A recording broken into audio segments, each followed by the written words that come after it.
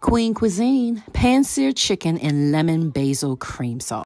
Season the chicken with some dried basil, salt, black pepper, cayenne pepper, garlic powder, onion powder, a little bit of some oil, and don't forget to also garnish it with some nice flour.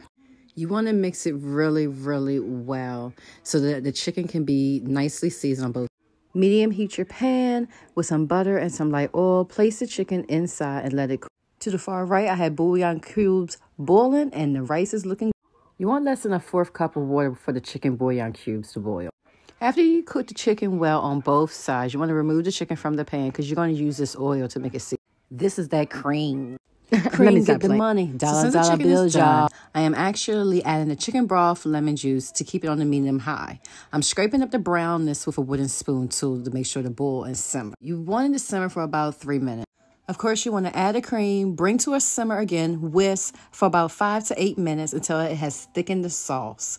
And of course, you want to add some fresh basil, some lemon zest as well. Place the chicken back inside, do a little topping and all, and then voila. This is what you will have. A nice, lovely meal. This lovely lemon basil cream sauce, yes. Pan-seared chicken and lemon basil cream sauce with some spinach and rice. Now behind the scenes of Queen Cuisine with the king. Hotel and the endlessness that you fear.